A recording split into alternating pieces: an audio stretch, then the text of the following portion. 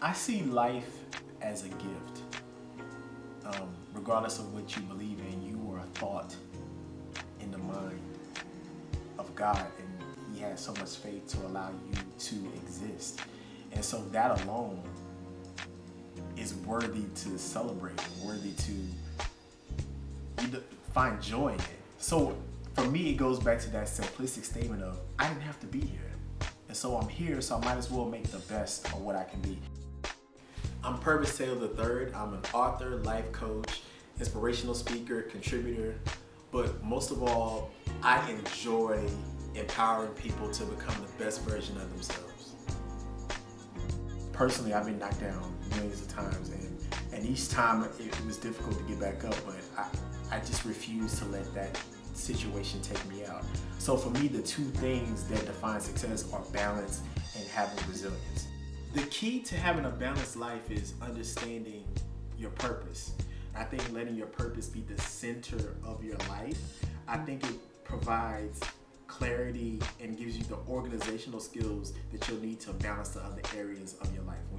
Life is best experienced when you organize it around purpose. So when you know what you're here for, it helps you align everything else in your life. My father, who has since passed away, one of the last conversations that he and I had, I always say it was prophetic, because he said I was going to write a book that was going to help people and help young people, and he said I was going to be speaking. All the things that I'm doing now, he said I was going to be doing, and at the time I was like 23 and I wasn't thinking about it. But moving forward, fast forward, I'm going through this like lull in life, like this depression, and one of the things that I always found joy in was inspiring people. So Twitter comes about, and I was like, start tweeting these little messages. And what happened was so many people would come up to me that I knew, was like, oh my gosh, what you said, it really blessed me.